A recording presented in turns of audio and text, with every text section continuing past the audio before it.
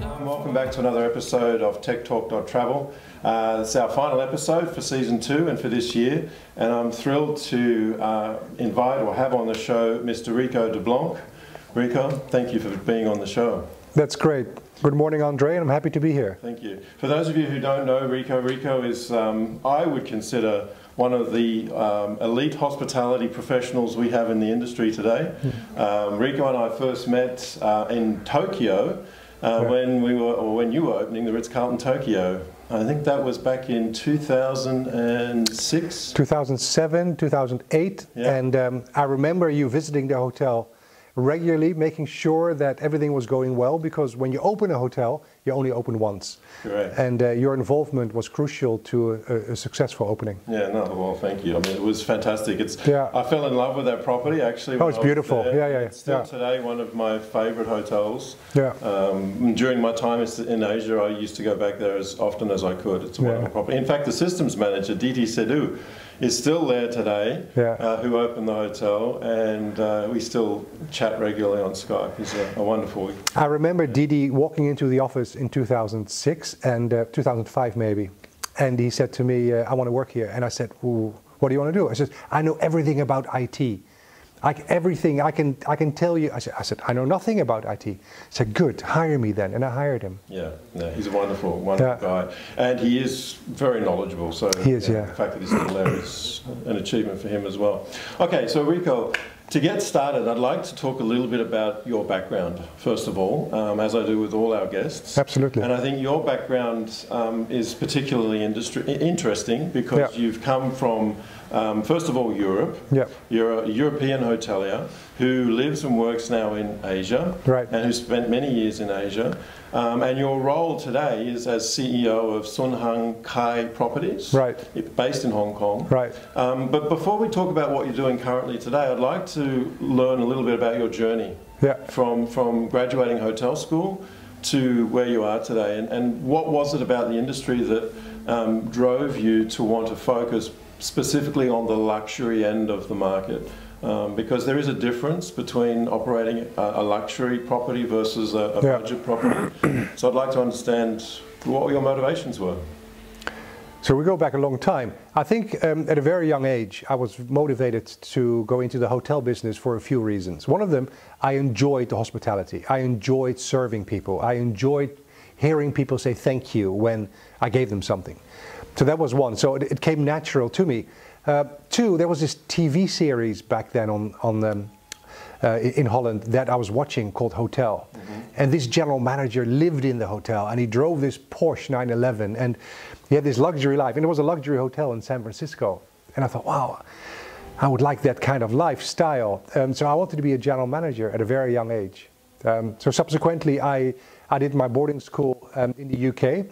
Moved to Holland to one of the best hotel schools, Hotel School The Hague. And I basically joined 3 companies in my career. I started out with Disney, so the Walt Disney Company both in Orlando and in Paris. Then I moved to the Ritz Carlton Hotel Company, which allowed me to travel to many different countries, and ending up in Japan, in Tokyo, and Sun Hung Kai Properties, for which I look after all the hotels. I've worked for the last 10 years, and due to some health reasons, I've just left them recently. And I'm in Amsterdam today, and I'm taking a little break on my career. Okay. So looking back, I've done 3 major jobs, I think, and all of them with lots of passion, all of them with a lot of enthusiasm. That I can vouch for. Yeah. I certainly have very strong memories of your commitment and dedication in the time and it was very limited time that we spent in Tokyo, but I could get a strong sense from your professionalism and dedication to the industry and to serving the guests at the end of the day. I think for you the key was making sure the guests felt at home during their stay and that they felt attended to. Yeah, and somehow, you know, in any hotel, or just let's say Tokyo, where we both met, we had 600 employees. How do you get every single employee to be fully committed all the time? even when they walk through a public area, even if they are a little bit tired having worked for 8 hours. And how do you get them still to keep that sparkle in their eyes? So that was the trick. Because as a customer, or a guest, you want to have that feeling that you're wanted, that you're welcome, that you're not at home, you're being pampered somewhere else. And constantly inspiring and motivating people to give customers that feeling, that's a lot of work. Yeah, it is. And it takes a lot of dedication and effort. So let's talk a little bit about the technology that was associated to, let's say, the opening of a Ritz Carlton Tokyo type of property. Sure. There's a high level of demand required for such a property like that when it comes to the technology. From your experience, pre-opening and then even after the property was open, how did you find, well, how was your experience with the technology at the time, and where did it perhaps feel that where did you feel that it perhaps let you down? Yeah. And where did it surprise you, and where you thought, wow, I didn't expect that? Yeah. I'm sure there must have been some examples given the requirements that a property like that has. When you open a hotel, you want to have the latest of the greatest, and you want to have the best technology. But the trick is, Andre, to keep it simple. And the trick is not to be influenced by people like yourself who are coming with these wonderful ideas that is the latest of gadgets, but still I look at a customer that just comes for one night, that are maybe a little bit older or need glasses, and without glasses you can't read things. The little buttons of on or off. Biggest complaint in the hotel today, it's the size of the shampoo bottle. You don't know if it's shampoo or shower gel, and when you're in the shower you don't wear your glasses. So people always go, oh, I can't read this, as an example. So you keep it simple. And that's with technology the same thing. When you and I met back then, I always said, no, let's not do that. You came with an idea to give me this digital phone. And this phone, I forgot the brand of it. Avaya. Thank you, Avaya, which is a great phone. I mean, it was wonderful, the quality was very good, but you know what? You could launch a space shuttle with it. That's true. It had more buttons than you can imagine. Yep. And I was thinking, do we want to have an office feeling, or do we want to have a hotel luxury environment? And which was much cheaper. The other phone that normally is much cheaper, the Avaya phone that you subscribe, was a lot more expensive. I said, let's go for the cheaper model. Less buttons, easy to use, and make a few pre-recorded buttons for room service and housekeeping. And do you remember we put one button in there at the opening? They took it away now after I left. I put one button in there that said General Manager. Because I said every customer that comes in should be able to have access to me. So we put in a button that says General Manager. And everybody said, oh, you're crazy. Everybody said, don't do it, because everybody will be calling you. And my secretary was at the time going, don't, it's going to be horrible. I'm going to be overwhelmed with telephone calls. In the first year, I got 3 calls. Yeah. 2 of them were misdialed. 1 of them wanted to say thank you for a wonderful stay. Yeah. It wasn't effective, therefore, but I wanted to try something new. With technology, try and do something innovative that nobody else does. And if it doesn't work, then change it slowly around. And it's a good philosophy, keep it simple. It works every time. But you're right, they weren't really appropriate phones for a hotel. They were an office phone at the end of the day. And one of the biggest challenges we had was trying to set the menu on the screen so that it was functional and easy to use for the guests. So as you said, they could actually see it. So that goes back now some time. And today's debate about telephones is whether or not there even should be a phone in the room. I just opened a hotel in Hong Kong, Hotel Vic on the harbour. And because of the law, we needed to have 1 phone in the room. And I placed that phone, small one, beside the desk. And I don't think anybody uses it. No. Because you don't use the phones anymore. You have your mobile phone, you have a tablet, there's many other ways to get information if you want to. I think the only area where hotels feel they need to have it is just purely from a security perspective. Correct. If a guest needs help and needs to contact the desk urgently, there needs to be a method of doing that. And it's funny you mentioned that. I stayed at a hotel in Hamburg just last week where there was no phone in the room. They used a tablet, and I needed to contact the reception because the heating in the room wasn't working. Right. And I had to dial out and using my phone. I had to dial the hotel's phone number and go through their recordings before I could speak to a person. It took like 3 steps before I could actually speak to somebody. So there's, even today, the technology is not frictionless or seamless in that sense. Yeah. So it's great having a tablet in the room, but how effective is it? What is it really doing? Yeah. Is it just looking pretty, or is it actually really providing assistance to the guest? You see, adding a tablet adds complications. Cleanliness, is it really clean? Breakdowns, which result in inefficiencies. Is a tablet user-friendly? Because not everybody has a tablet at home. So I think for me, luxury is about keeping it as simple as possible, so that you can enjoy the surroundings as much as you can. Yeah, yeah. For those who don't know, SHKP is essentially a management company for properties. No, S02EP11 Properties is, I think, world's largest property developer. Okay. And 10% of the company was hotels, and we had 27 beautiful hotels. Four Seasons Hong Kong, Ritz Carlton Hong Kong, W Hong Kong, Ritz Carlton Shanghai. Great properties. Some others we also managed ourselves under different names. And the company is wonderful, great quality. People that you work with, very professional. But we only operate in Hong Kong and China. So many people in Europe or the United States are not quite familiar with it. And so 90% was residences that we buy land, we build residences and we sell, or office towers or shopping malls, or various other parts of the business. Okay, good. So what would a typical day look like for you in that role? What was it that you would do in a typical day? Because obviously you were representing the company from the hotel side. Yes. So talk me through a little bit about what that involved. So we have to manage the asset, we have to manage the real estate, we have to make sure that we maximize the profit per square foot, which is very different than running a hotel, where your customer needs are always put at the forefront. When land comes up for tender, we are going to find out, okay, is this a location where we want to have a hotel? So we start with the end in mind. We try and say, okay, we can build a hotel, this is going to be the revenues, and then work your way back to find out how much we can offer for that land to buy it. So a basic day, a week for me was Monday to Friday or Saturday, 6 days a week. I would travel 1 or 2 days off the week, going into China, Singapore or Japan, or mostly in the area. The hotels that I visited during the week mostly are in Hong Kong, where we build a great rapport with the management companies. And of course we want to make sure that these hotels are run well. Once a month we do formal meetings with each hotel, which worked very well.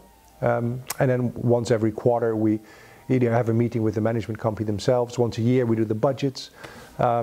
So it was a very well-oiled machine. You know, doing it for 10 years, you become very used to working with the same people. Very low turnover, a lot of trust. Yeah. You know, when you have trust between people, you don't need to micromanage. Yeah, exactly. Especially the general managers. You know, they always tell me, leave me alone. I said, okay, you do your job, I'll leave you alone. So that works very well.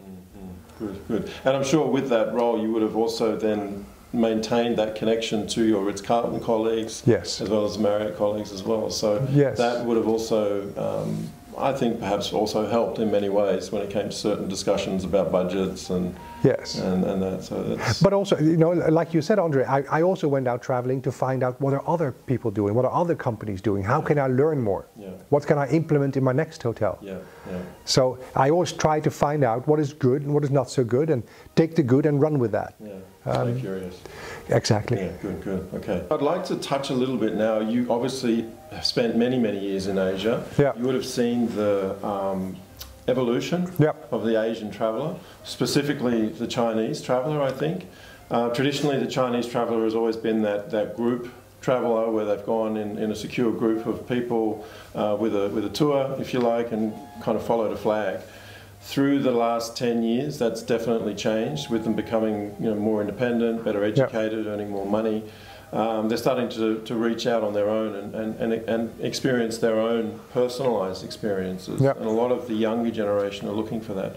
They all use a platform called WeChat, yes, which I'm sure you're aware of. Yes. And that's an ecosystem where essentially they can book their entire travel experience, from flights to hotels to taxis to trains, literally everything, tickets to concerts and everything.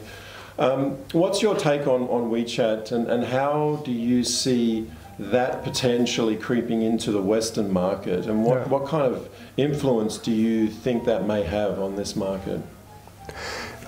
I think it'll have a huge influence, but it will have influence once we get rid of the standard old school payment systems that still exist. So if you talk about WeChat, they take out the banking part, they take out the credit card, they take out the commission side. Everything goes through WeChat or a similar platform.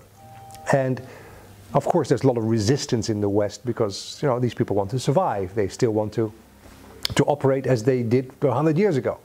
But it's changing slowly, I think, in Europe, because the Chinese are going to Europe and they want to use their WeChat payment also in Europe or the United States or elsewhere. And I think also domestic travel. I think the Chinese are enormous, powerful domestically. And I'll give you an example. I was just reading an article about the number of Chinese that go abroad, the hundreds of millions that go abroad. And each one spends about $1,200 US abroad. That's about $1 trillion leaving China. And they're trying to keep that inside of China. They're trying now to promote domestic travel as much as possible, and WeChat will help them with that. Yeah. I see a lot of new technology coming out in the next few years again because of that domestic travel. But yeah, like you said, they're a very powerful group. They are indeed. Moving on to management companies a little bit now. So companies like Marriott of the world, IHG, Starwoods. There's been a lot of talk recently in Europe about, well, amongst people that I discussed this topic with, about the relevance of management companies today. Are they purely just a rewards program and a distribution platform for hotels, right? Or are they more? Are they able to offer the hotel owners more than that? And I'll give you an example with, you know, the likes of Airbnb coming into the marketplace, booking all of the major OTAs. They're all looking potentially, well, let's just say there would be nothing from stopping them to acting as a management company by hotels literally removing themselves from the major platforms and just saying, well, I'm just going to have everything going through these OTAs. We don't really need a rewards program anymore because the next generation don't see the value so much in that. You may disagree, and I'd like to get your input on that because I think it's a very interesting topic, and I think there are certain areas where hotels see value from being in a chain environment or a management company. But I think also there's great advantages to being independent as well. So I'd like to get your take on that, and once you've answered that, I'll come in with another set around another area that's related. So purely what I'm going to tell you is my opinion and my opinion only. Please. I think we're going to go back to non-loyalty programs as it was 20 years ago. Because like you said, the younger generation is not looking for that. So 20 years ago, there was no loyalty program. Somebody came up with the idea, let's put in a point system and let's have loyalty. And customers there were starting to choose hotels because of that reason. Now, from a luxury perspective, that is the silliest thing you can come up with, because people should be choosing your hotel because of the experience that the hotel is offering and the people that work there, but not because of the points they can receive. For example, if you want to go to a fine dining restaurant in France, in the middle of nowhere, there's 3-star Michelins. They don't have a point system, and they're booked every day of the week, for months ahead. Why is that? Because they are that good. And I think we've become diluted in having too many hotels belonging to one brand, that you will not be able to deliver that type of excellence on a daily basis. And therefore, you need to have something else to lure customers. In the future, maybe even starting as soon as we're talking right now, customers are not looking for that anymore. And like you maybe just mentioned, I don't think that's going to be in the next 10 years the focus. Yeah. What's your take on the large chains having so many different brands today and so many different types of properties even within that brand, and also even in certain areas almost competing against each other? Yeah. Now many hoteliers and CEOs of these companies say it's only a good thing, it only drives competition, it keeps us on our toes, it's only a good thing. Yes, perhaps it is, but is there another effect that's perhaps happening that we're not seeing? I think it's okay. It's not good or bad. I think they need to grow, and the way they can only grow is by having more brands in more cities. You know, we're here in the middle of Amsterdam, and there's a Marriott hotel next door, which means they cannot have a second Marriott within a certain range. So having multiple brands allows you to still expand in a city like Amsterdam. Yeah. So I understand why a company like Marriott buys more brands or comes up with new brands continuously, as long as they keep investing in those brands and hotels. Because quite often, and it's not specifically Marriott, quite often they're actively trying to sell the brand to an owner. The owner buys into it, they get great support to the opening, and then after the opening they're left on their own. Because those people are working on the next, trying to sign up the next hotel. Yeah. So as long as there is a good corporate support for each hotel, I think each company can continue to extend in more brands if they do it well. Yeah. You would have no doubt recently seen the news about the data breach from Starwood, right, and their Starwood Preferred program. Yeah. I'd like to get your take on that and the way that's been handled, because some people are saying, this is taking far too long to get any feedback. The whole migration of Starwood into Marriott has been a shambles. Yeah. Obviously there's keyboard critics out there that have the opinions of the world that think what they say is the right thing. But what's your take on, first of all, protection of data? I know for a fact how seriously Marriott take the security of their data. Right. They do take it extremely seriously. But these things are going to happen inevitably at some point or another. Yeah. And I think it's the way it's handled prior and after. Yeah. It's the second largest data breach behind Yahoo's. Yeah. So it's a big deal. So are you talking about the integration of the SPG program into the Marriott Rewards, or the hacking that happened last week? The hacking that happened, yeah. I read the same thing as everybody else in the newspaper. I am trusting Marriott has the smartest people in the industry to deal with that. Yeah. And I understand if you're talking about 500 million people, that yes, there are always some mistakes that are made. How do you minimize that and learn from that? I trust that Marriott does a great job to fix that. Of course, there's news that this comes out, and they have to probably announce it, that there was a breach made.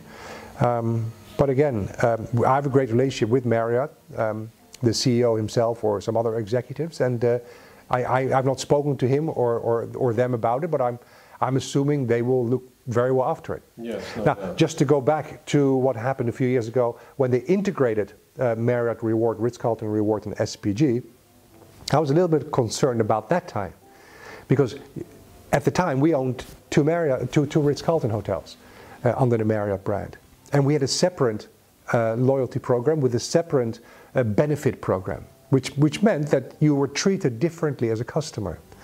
And now having it integrated, I think you're going to be diluting your brand slightly. And it's the same thing, Andre, with, for example, Volkswagen and Bentley.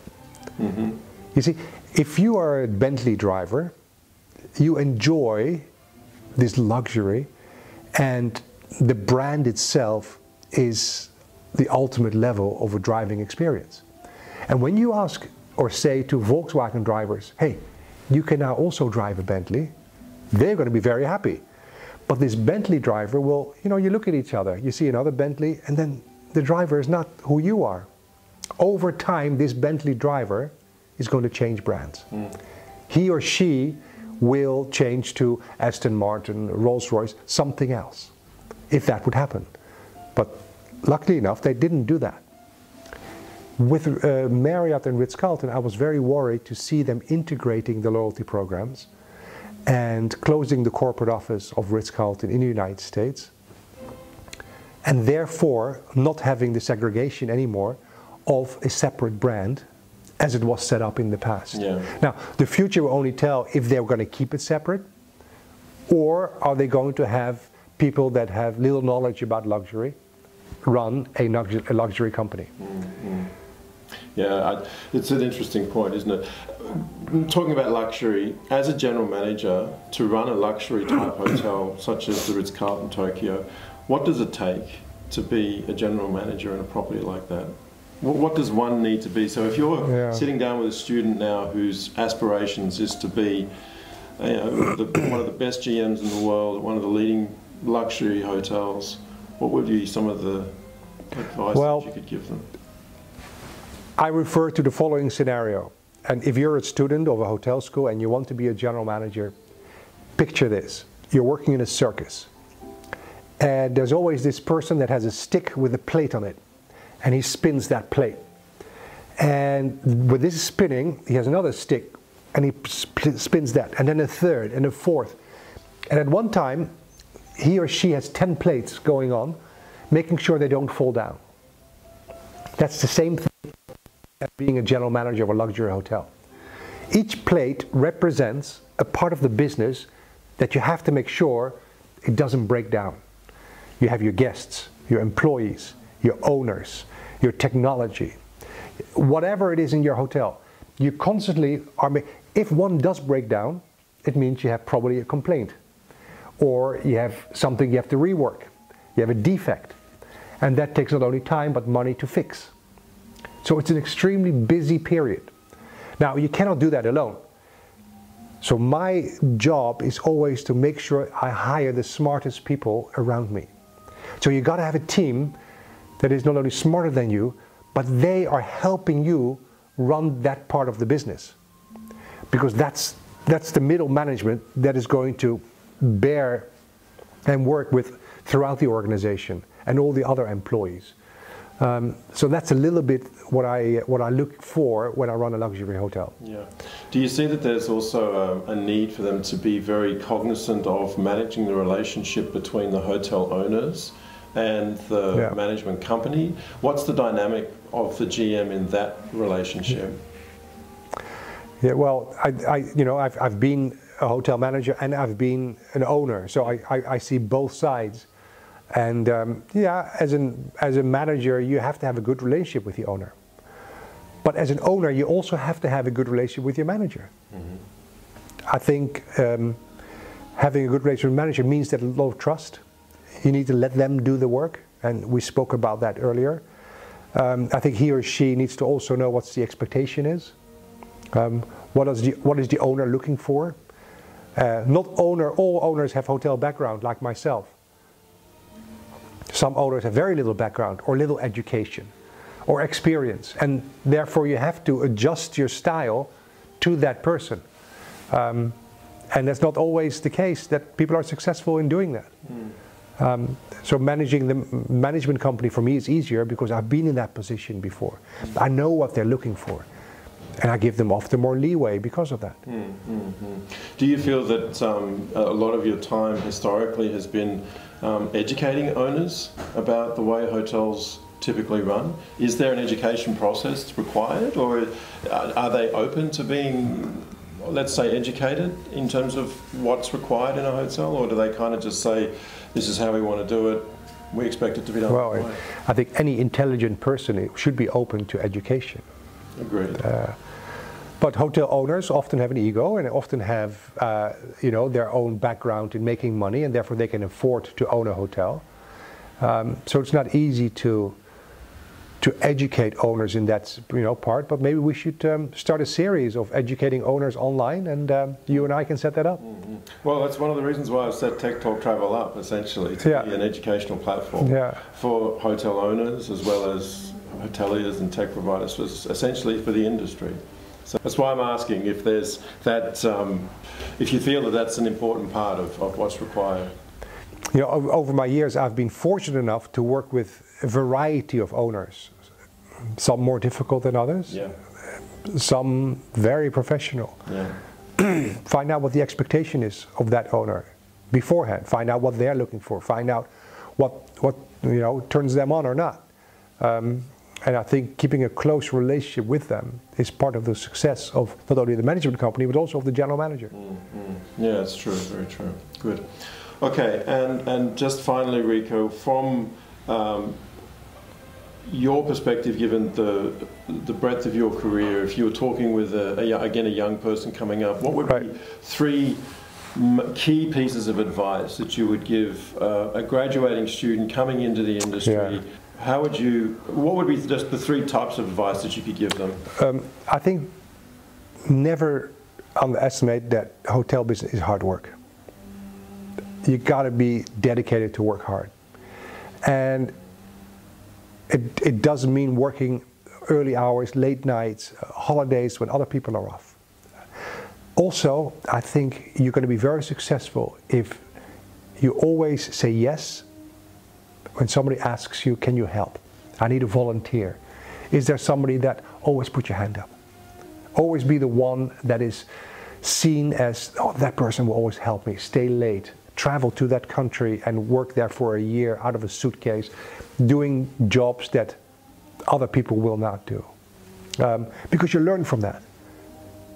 And maybe it's my own experience. I often was doing that when I was young, and I was going to countries because there was help needed here or there, or when things were busy, I was helping out cleaning rooms, or Thanksgiving in the States, I was helping the restaurants serve the customers. So, and I can still do it today because I also enjoy doing that. But those are 2 things that always stand out for me to say these are 2 aspects, and then keep your focus on your dream, what you want to become.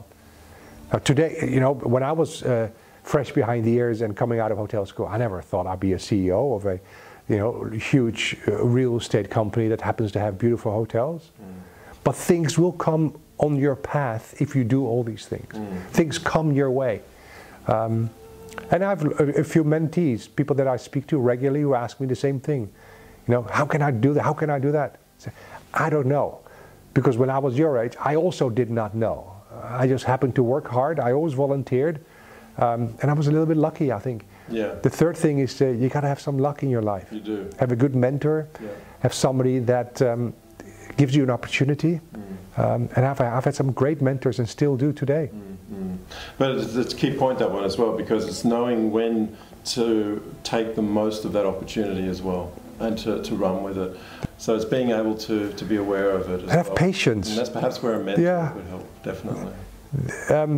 A mentor will help you, have patience. Where a young person after 1 year wants to, I need to move on, I need to have a new job, I need to do something, better, to make more money. Because in the beginning, hotel business is maybe not making ends meet for them. No. It's not easy. No. But I sometimes say, it's like this beautiful bottle of wine. This bottle of wine is 5 years old, 6 years old, and you want to open up and drink it. But in 5 years, it's going to be so much better. It's aged so much better. Have patience. That's a great analogy. Yeah. Yeah, very good. Ricco, on that note, I think we'll finish. Thank you so much for being here. You're welcome. It's been fantastic having you on the show. Absolutely. We really appreciate it. Good. And we'll hopefully see you again soon. I look forward to it. So always welcome to come here and in my home here in Amsterdam. Thank you. Thanks everybody for watching, again for watching this season. This is the final episode of season 2. We hope you enjoyed it. We've got some very interesting content coming up next year, so please make sure you hit the subscribe button and also the little bell next to the subscribe button so you get the notifications. And until then, I'd like to wish you all a very Merry Christmas and a Happy New Year as we move into 2019, and I look forward to seeing you all through our travels next year. Until then, it's bye for now. Thanks a lot. Bye-bye.